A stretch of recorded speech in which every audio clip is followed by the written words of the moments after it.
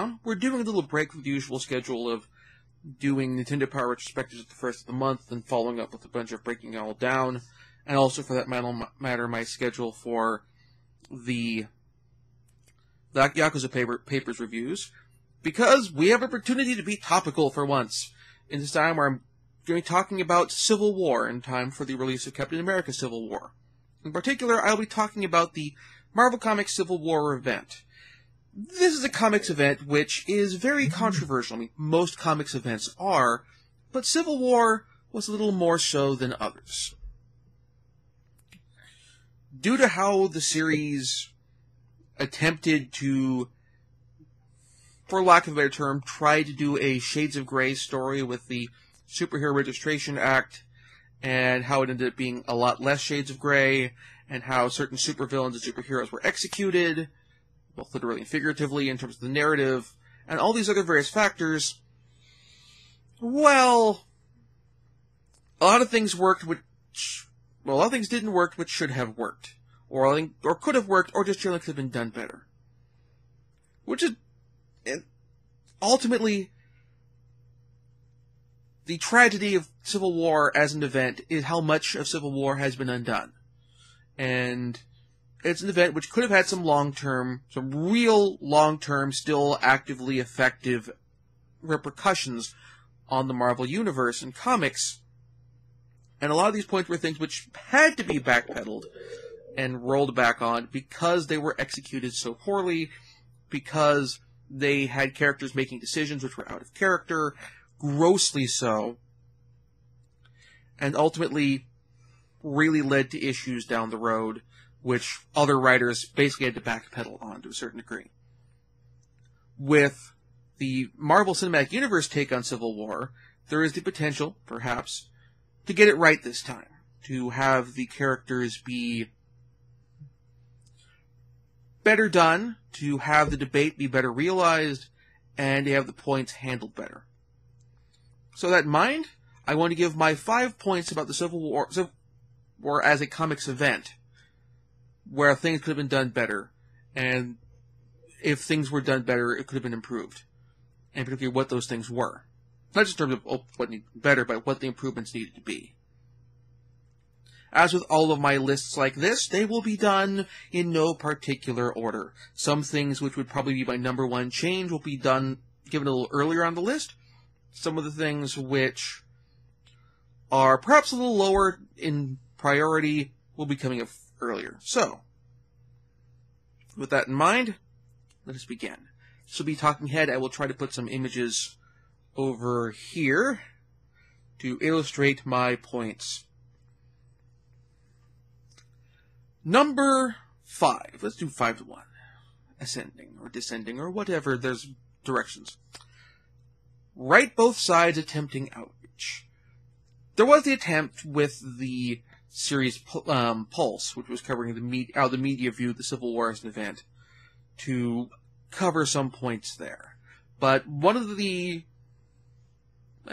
problems with trying to do a event with nuanced politics when you're dealing with superhero comics is people come to superhero comics to see superheroes fighting to a certain extent. And I almost feel, to a certain degree, that Civil War as an event would have benefited more by the core book be people sitting down talking, and the side books be people fighting, as opposed to the other way around. Or perhaps an equal split of talking and fighting in the big books. And the talking being as much about debate and outreach and engaging with the public and explaining why the Registration Act was bad if you're on the anti-reg side, or explaining why it's good on the pro-reg side, than just talking plans of action and trying to recruit heroes one side or the other. Because ultimately, as far as the pro-reg and anti-reg sides are concerned, the only way things are going to change is not by getting Iron Man to change his mind, or Tony Stark, or the Fantastic Four, Reed Richards, to change his mind, or getting any of the other heroes on the pro-reg side to change their minds. It's getting the politicians who enacted the law, getting the voters who elected those politicians to change their minds. That's ultimately the way, one way or the other, to change things in the course of the event. And having more points of the story where you had Cap and later Spider-Man and Power Man engaged the public explaining their side of things, or perhaps through their legal representation, be they She-Hulk or the law firm of Nelson and Murdoch, to get these points across and engage in public relations to say to the public, hey, having this information accessible or available or even just stored for who superheroes are in real life is not necessarily a good thing. Plus, there's a few other points which I'll get into later portions of the event where things could fall apart. Number 4. Supervillain involvement. We have, in Civil War, we had some supervillains siding with the anti-reg side.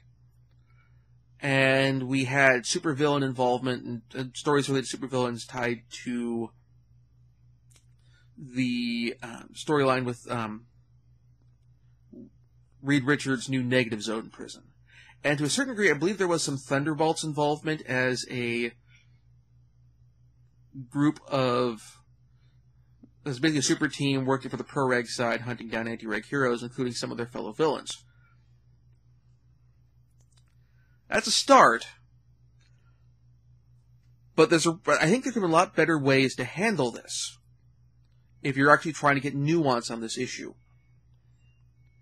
S.H.I.E.L.D. is the group responsible for storing the Superhero Registration Act database, basically. And S.H.I.E.L.D. is perhaps, in Marvel Comics, not necessarily the most infiltrated group in the history of Marvel Comics in terms of authority organizations, because most conventional intelligence services have been perhaps infiltrated more. Plus, most mutant hunting organizations usually have been heavily influenced and infiltrated by strikers, purifiers, or that sort of thing. So where some interesting narrative potential could come up would be, for example, in the X books, there's the purifiers that have been sort of recurring antagonists since Joss Whedon's run. And even actually a little before that with Claremont's revived Extreme X-Men, where we got God Loves Man Kills 2. Having groups like the Purifiers, who have an anti-mutant agenda, getting involved with the pro-reg side, not necessarily because they actually support registration, but it gives them a chance to attack mutants, it gives them a chance to attack perhaps even Inhumans, under the auspices of working with as a representative of law enforcement. This is actually something that happened during Prohibition in parts of the country where, for example, the Ku Klux Klan got deputized to enforce Prohibition, leading them to attack Catholics because they use wine in the sacrament, even though Prohibition actually made an exception for sacramental wine, or attacking minority communities which had consumption of alcohol, or focusing on minority groups which were involved in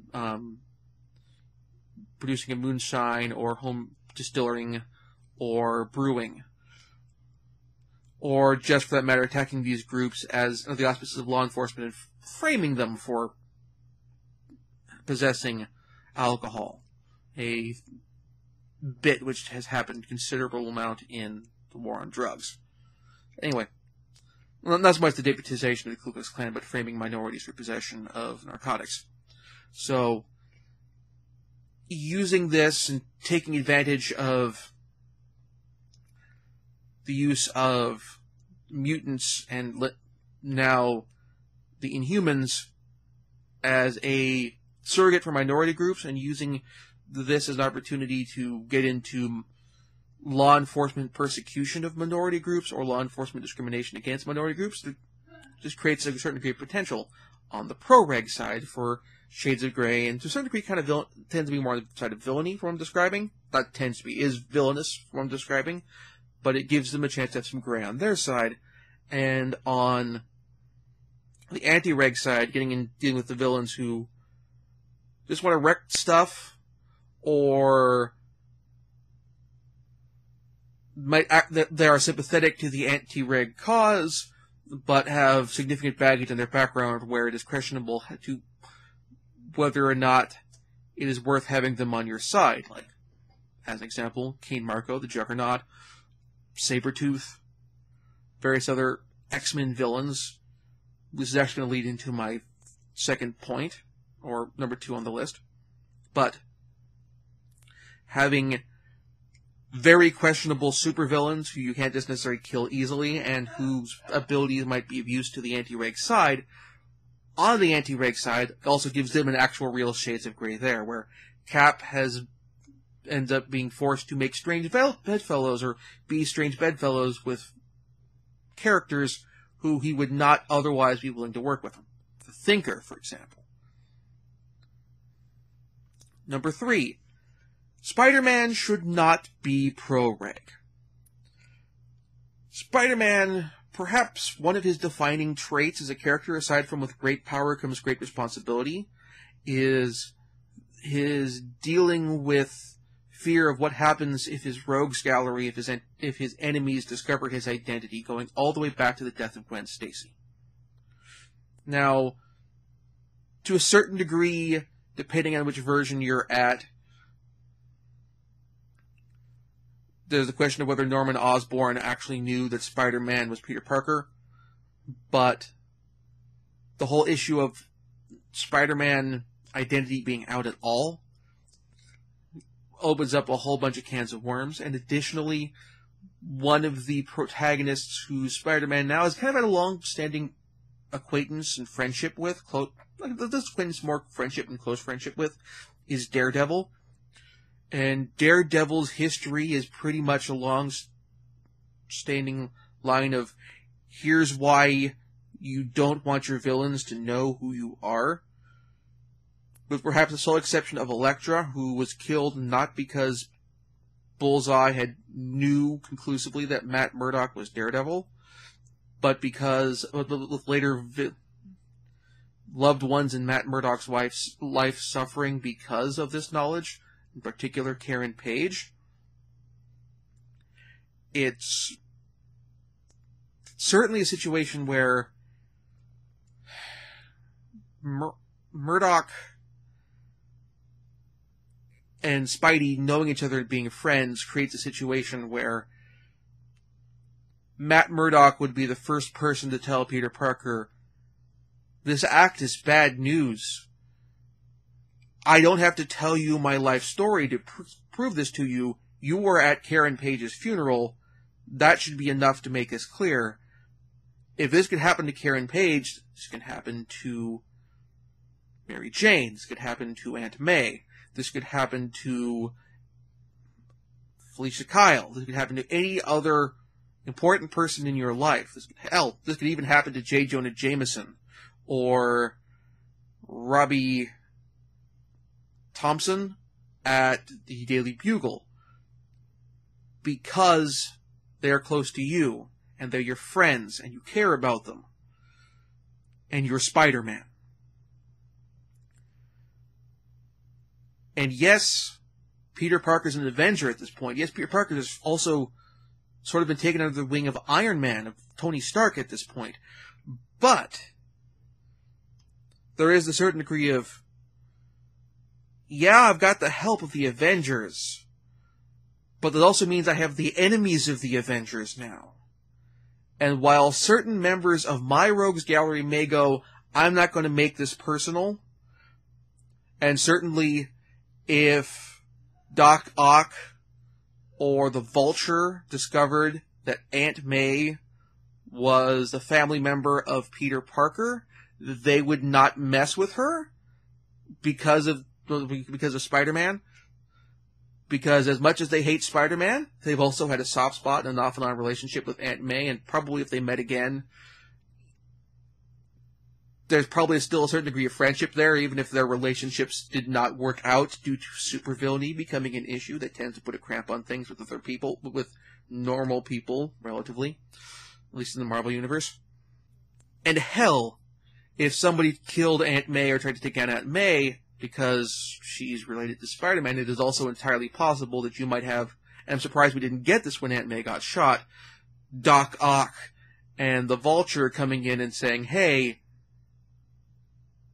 we'll help you get the bastards. Because we care about Aunt May too, even though we broke up, we're no longer a thing, we care about Aunt May. So there's that. And if it was Mary Jane who got shot, Kraven would probably, like, hey, I don't like you, Spider-Man, I want to take you down, but they screwed with Mary Jane, they killed Mary Jane, or tried to kill Mary Jane, I hate that more, that sort of thing. Even though, yes, Kraven's relationship to Mary Jane is kind of a creepy stalker relationship, still, we'd get that reaction from Kraven, I think. So there's that.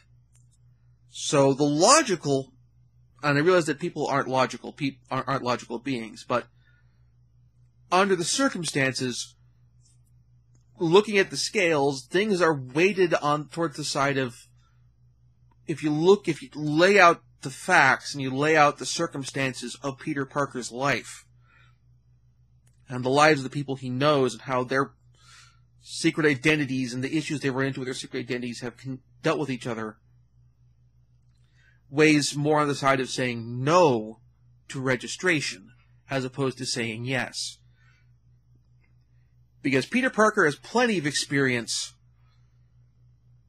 being on the run from the law before, as Spider-Man. However,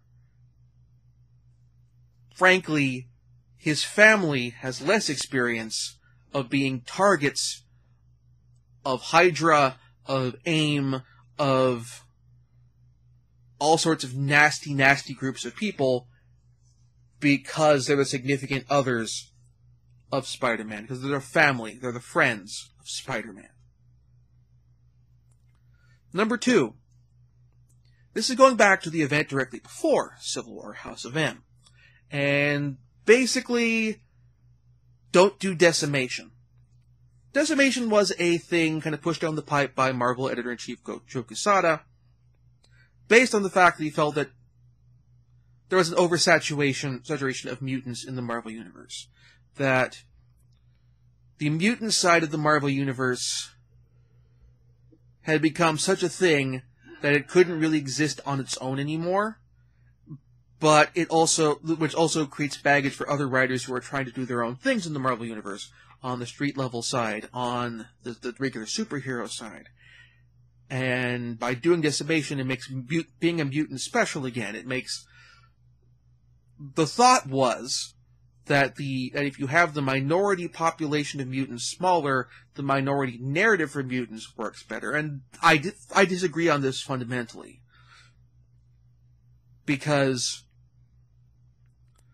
the thing with minority populations is, yes, there's less of them than the supposed majority group, but there's still more of them than you think,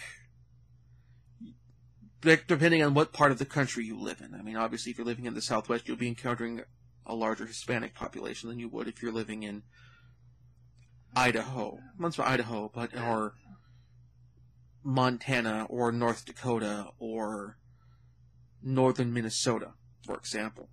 But minority populations are there, and the prejudices that these populations encounter are a bigger deal, and the minority discrimination analogy, for mutants, persecuted minority analogy works better when you have enough of a number of this population where you can see these various levels of discrimination in action. Pulled over for driving while mutant. mutant with visible powers or a visible mutation is running, and a cop assumes they're criminal and shoots them. Discrimination in the workplace or in casual street interactions based on being a mutant. Casual use of anti-mutant slurs. That sort of thing. It's bringing up these incidents that come up in life works better when there's enough mutants for people to view those, to develop these persecutions, and for the audience to see these prejudices in action, not just against our heroic X-Men, but against other mutants. And consequently, when we get into Civil War and the SHRA, we then get to the issue of how that act works in relation to the larger, long-running anti-mutant prejudice narrative in the X-books of stuff like the Mutant Registration Acts that have been bouncing back and forth in Marvel Comics ever since the 1970s, perhaps even earlier into the 60s, and how those interact with the world and how characters interact with that. And thus, in turn, how mutant kind and the X-Men as a group react and whether they go pro or anti-reg. We could get things like Professor Charles Xavier testifying before Congress in an X-book, actually kind of pushing it back hard against this. We could have stuff like, okay, we're going to have Hank McCoy do appearances on talk shows talking about the Registration Act, what it's like being a mutant, and dealing with how this act would affect him and not just other X-Men, but other mutants. We could get into stuff in particular with characters who've come from dark dystopian anti-mutant futures, or futures which are bad for mutants, like Bishop, like Rachel Summers, if she's back at the time, like Cable, to a certain degree. Cable's in a more apocalypse-controlled future, and have them look at the situation and worry about, okay, I think I prevented the particular details of my future, but this doesn't mean a future like mine can't happen. This event could be leading towards my future. What do I do to stop it? What steps do I take? Do I go full anti-reg? Do I sign up with Cap and fight? Do I go pro-reg in the hopes that if mutants pick the right side on this, or go on the pro-reg side, they'll get an easier break? Do we try to sit this out and hope things settle out and work out okay if we just shut up and not do anything?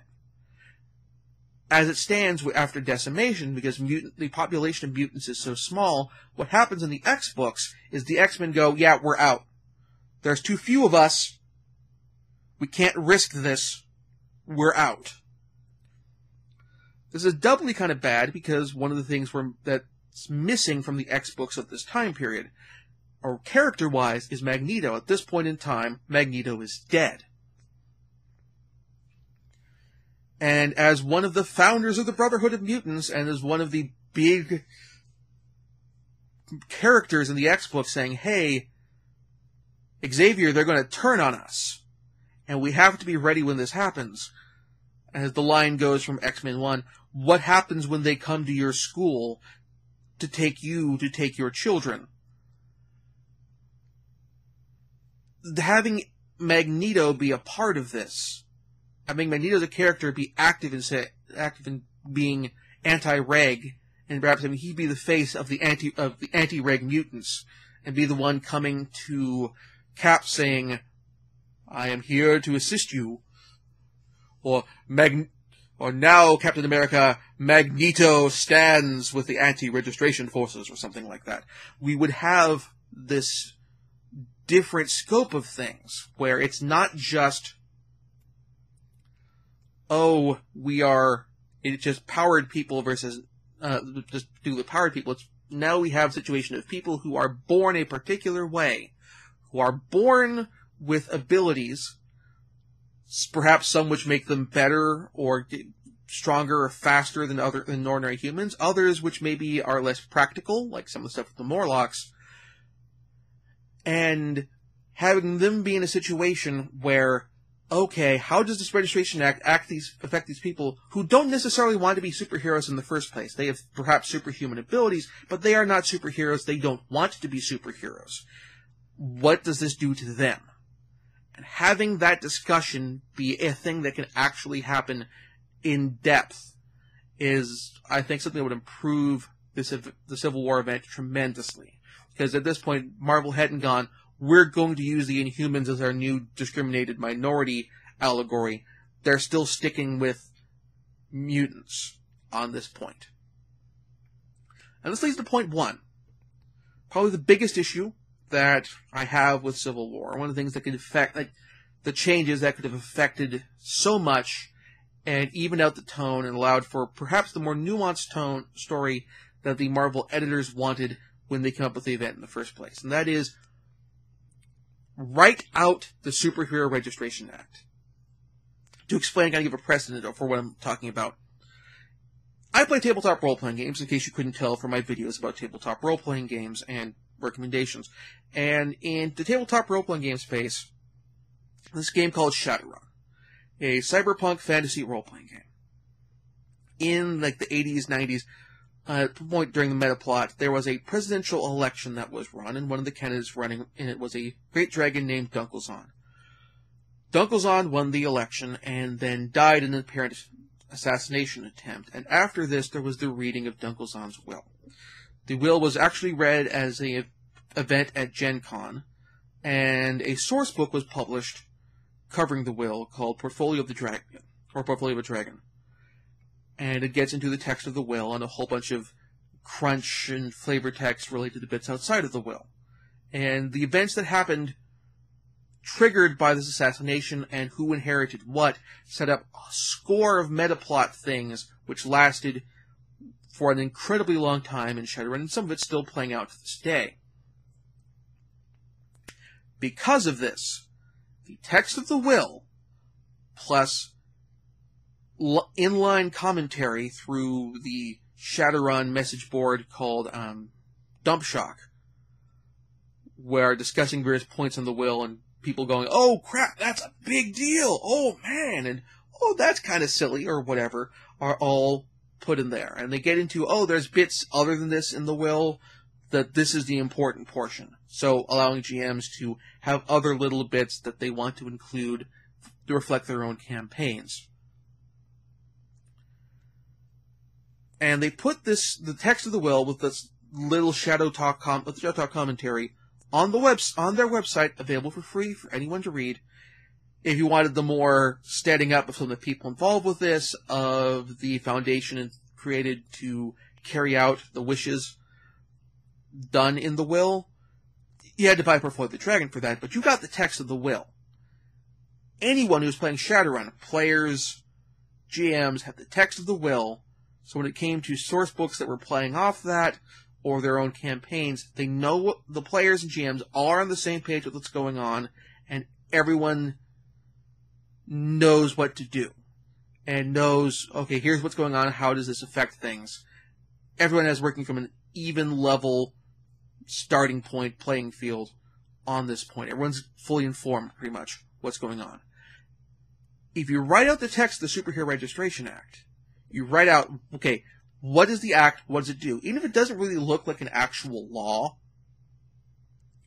as what most of us look at if we go and read the text of a bill that's going through Congress, or your local ballot measure to amend your state's constitution, even if it doesn't look like that, everyone knows, okay, what does the Superhero Registration Act mean for people who are born with powers but don't want to be a superhero? What does the act mean for people who don't have powers but want to engage in superheroics? What does the act mean if in terms of training and support and that sort of thing? Who handles superhero information? What happens in the event of a breach? That sort of thing. Determine what the bill says and how the bill works, and then put it out there so everyone knows it. All your editorial staff and all the readers. Because at the point that Civil War came out, comic books and popular entertainment in general, popular entertainment in general, popular and populist, was getting much more involved with the internet. We were starting to get the dawn of viral marketing, where we got stuff like the viral marketing bits for Cloverfield. Even in some of the tabletop role-playing game spaces, we had some viral marketing materials coming out with some tabletop role-playing game books. And so because of this, this was the perfect place to go, okay, everyone's on the internet now. Everyone's got a browser. Everyone's got an internet connection. Let's take advantage of that.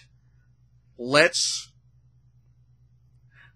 do a website promoting a Civil War event before it starts, perhaps during the road to Civil War, where the act is being debated and hasn't passed yet, and people are trying to figure out what side they're going to be on, but the actual conflict hasn't started.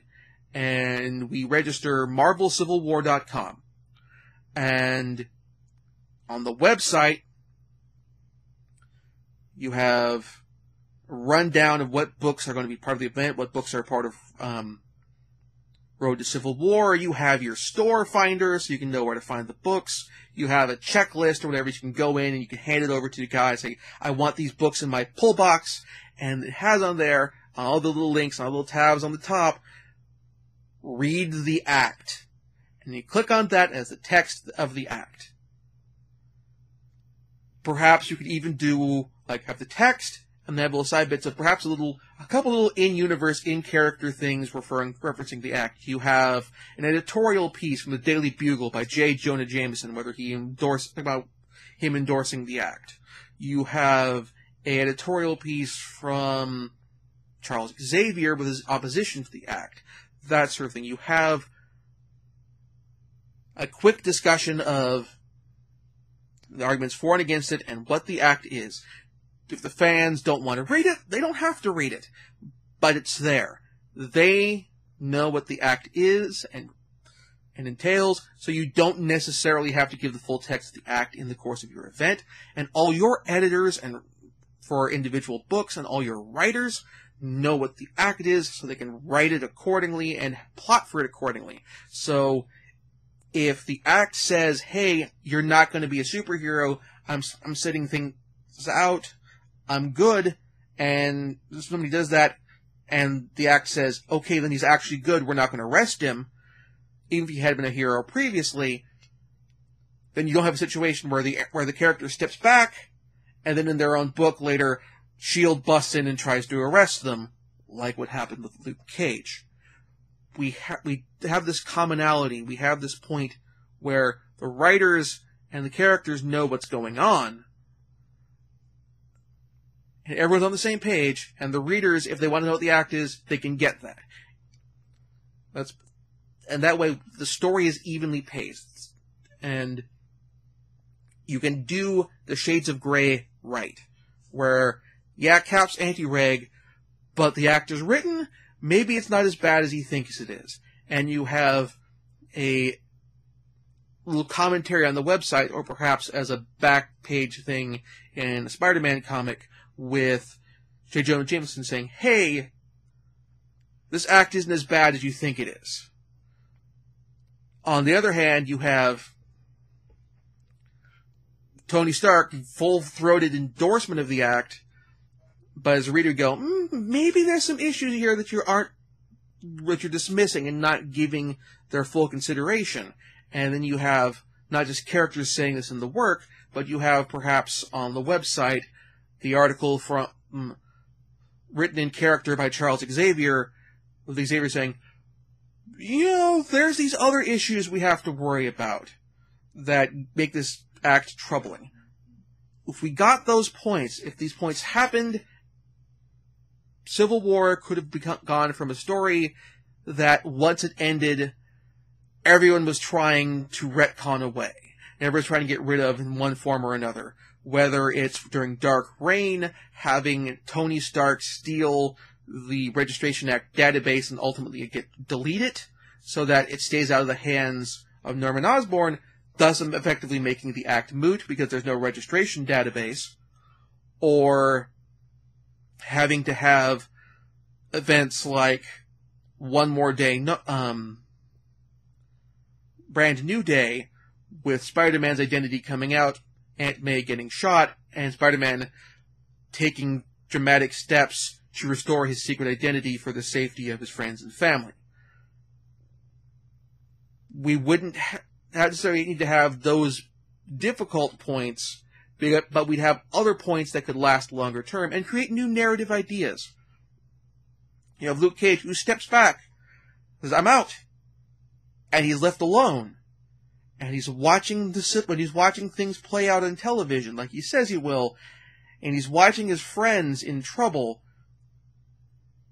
and he has to come to the point of, can I just sit here and watch my friends go through this without being a part? Because oftentimes, when it comes to civil rights things, there's the old question of, how long can you sit on the sidelines and watch bad shit happen before you have to stand up and do something to stop it? That sort of thing. We can't get moments like that because it's not so much a nuanced story as an all-over-the-place story. Having the act written out in its entirety, or not necessarily in its entirety, in a fairly complete form that spells out what it is, and puts all the writers on the same place, makes things less all over the place and more figured out in a cohesive structure so that interesting stories can be told within this structure. So, those are my 5 points for how the Civil War as a comics event could have been improved. If you have any other points, which I did not bring up, which you think would have helped, or if you disagree with my points, please post in the comments. Please be civil. And if you've seen Civil War, the film, and want to get into spoilers, please don't. I'll probably do a video or something about a month when I see it, but schedule it for a month after the films come out to give some wiggle room for people to go sit down and see the movie, either in a first run or a second run theater. And then the spoilerific discussion can be then. So, until next time, thank you very much for watching.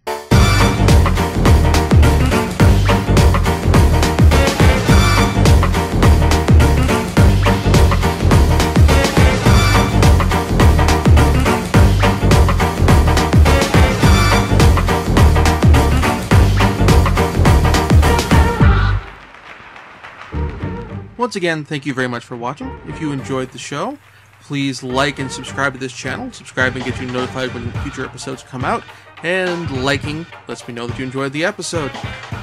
The video on the right will be of the previous episode of Nintendo Power Retrospectives, if you want to go see what I reviewed previously on that show. And the video on the left will take you to the previous episode of Breaking It All Down, well, you'll get to see what I covered there.